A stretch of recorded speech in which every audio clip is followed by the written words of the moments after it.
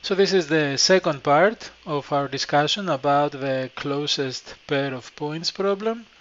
Just to remind you where we left things last time, we figured out how to split the points equally in two halves, the set Q and the set R, based on the x coordinate. And we set up here our basic recursive algorithm. So the idea is that up to this point in the algorithm, we have the pair of points Q0 star, Q1 star. This is the pair of points in Q that are at the smallest distance, and similarly R0 star, R1 star is the pair of points in R at the smallest distance. So how do we combine two solutions now? Let's say, for example, that these are the 2 points that are at the smallest distance in Q, and their distance is 12. And here this is the pair of points at the smallest distance in R, and this is their smallest distance. The question that we now have is, are there any pairs of points, such that one point is in Q and the other point is in R, such that their distance is smaller than the smaller of these two distances. So if we define as delta the minimum of these two distances, we're looking for any pair of points that one of them is in Q, the other is in R, that has a distance that is even smaller than delta. Now, to answer this question, let's first of all form a vertical line at the x coordinate of the rightmost point in Q. So the first thing that we can notice here is that if you have a pair of points such that one of them is in Q and the other is in R, and the distance between them is smaller than delta, again delta is this minimum, then both of these points, they have to be within delta from this line L. It cannot be that I have 2 points, let's call this point Q and this point R. It cannot be that the distance of these 2 points is smaller than delta, even though at least one of the 2 points has a distance from the vertical line L that is more than delta. Why is that the case? If we assume, for instance, that Q is at a distance that is more than delta from the vertical line, then given that the point R is on the other side of the line, the distance between Q and R would certainly be more than delta. So what this means for us is that we can now focus only on the points in Q and in R that are within delta from this vertical line L. We don't have to consider points that are further away than delta from the vertical line. Now, this reduction here is not necessarily buying us anything, because in the worst case, you can imagine that all of the points that we are given are within a distance delta from L. So let's define here as S the set of these points that are within delta from the vertical line, and specifically let's order those points based on their y coordinate. So Sy is the sequence of the points that are within delta from L. Notice that we can do this operation within linear time because we already have all of the points, remember, ordered based on the y coordinate. So we just have to do a linear pass through that sorted list of points py to find only those points, their x coordinate is within delta from L. Okay, let's go back to write some more code based on what we just discussed. So earlier we had written up to this point the 2 recursive calls. Now you first compute the delta parameter, which is the minimum of these 2 distances, the solution in Q and the solution in R.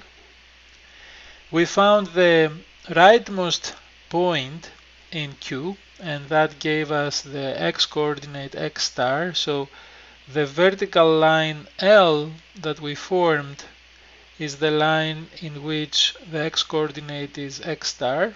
We found all of the points S that are within distance delta from that line, and we sorted these points based on their y-coordinate to get the SY list, which we can do in linear time. So now the question we're facing is there any pair of points in S here that have a pairwise distance that is smaller than delta?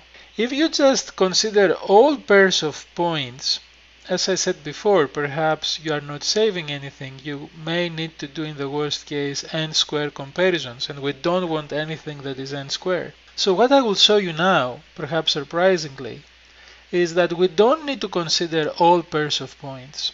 We can go through these points one by one, and for each of these points in S, we only have to make a constant number of comparisons with other points in this list to see whether that pair of points has a distance that is smaller than delta.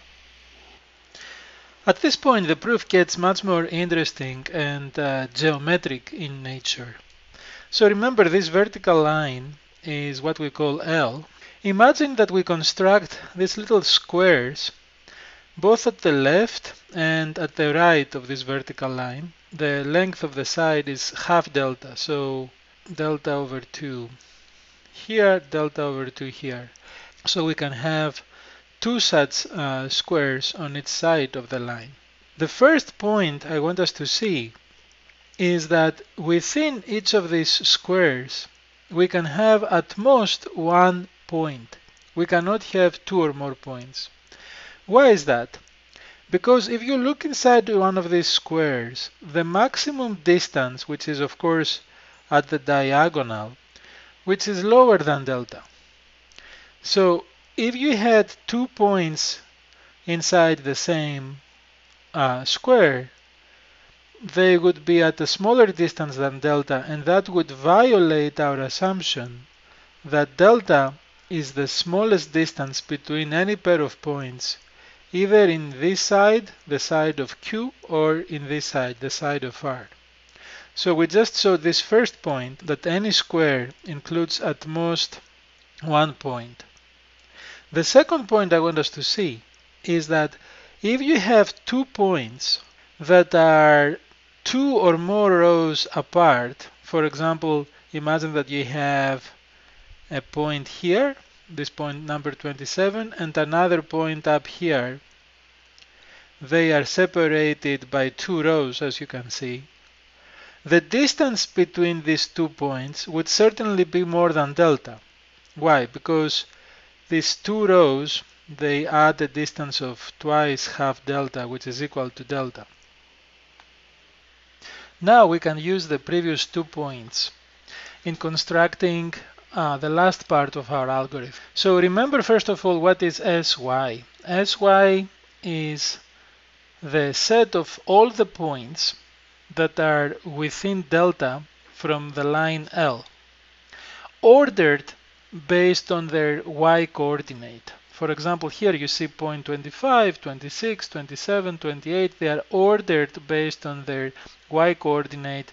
These numbers become higher as we go up. So we know that in each of these squares you can have at most one point. We also know that if 2 points, let's say I and J, are at least 2 rows apart, then their distance will be more than delta, and so we don't care about that pair of points. Look at this little theorem here. If we have 2 points in this ordered list, let's call them points Si and Sj, and the absolute difference between I and J is greater or equal than 12, then the distance between these 2 points will be at least delta. Why is that true? I mean, where does the number 12 come from? The number 12 is the number of these squares in these 3 successive rows, 1, 2, 3, 4, 5, 6, 7, 8, 9, 10, 11, 12. If the point I is in a certain square of this row, then we only need to consider basically the squares of this same row and the two subsequent rows. And these are a total of 12 squares. Any point that is in a square that is further up would certainly be at a larger distance, larger or equal than delta from the point that we consider I. So this suggests that we can go through the list SY point by point, and for every point we can calculate the distance between that point and the next 11 essentially points in the list SY. If any of those points has a distance with I that is smaller than delta, then we update the minimum distance we have found in the list SY. Otherwise, we move to the next point.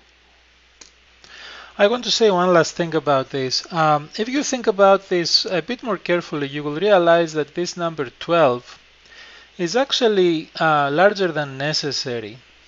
That actually we can reduce this number down to 7. I will not get into the details here because it doesn't really matter if it is 7 or if it is 12. The bottom line is that in any case we're calculating the distance between point I and the constant number of other points. So it wouldn't really change the asymptotic runtime of the algorithm if instead of 12 points we compare with 10 or 9 or 7. But you can think about what is really the maximum number of neighbors we need to consider in order to find a pair of points that may be at a distance of less than delta. So finally we are ready to look at the complete algorithm. Remember last time we had stopped at this point where we constructed this ordered list SY of the points that are within delta from L. That list was ordered based on the Y coordinate. So the new thing that we do here is that we go through the list point by point, and for every point S of that list, we calculate the distance from S to each of the next 11 points, as we discussed before, in SY. Because if it is 12 or more points, the distance would be at least delta. If we find such a pair of points, S and S prime, that have a distance that is smaller than the distance we have seen so far, then we update the minimum distance we have seen so far in SY. So finally, we are ready now to find out whether the smallest distance we have seen is the smallest distance in Q, between points that are in Q, whether it is the smallest distance in R, between points in R, or whether it is the distance we have found in this ordered list SY between one point in Q and one point in R. So this is what happens here. This is the minimum distance we have seen in SY. And if this is smaller than delta, delta is the minimum between the distance in Q and the distance in R, then we return, of course, the points S and S prime. Else, if the smaller distance is the one that is in Q, then we return those 2 points. Else, we return the points that we found in R, because that would be the pair with the smallest distance.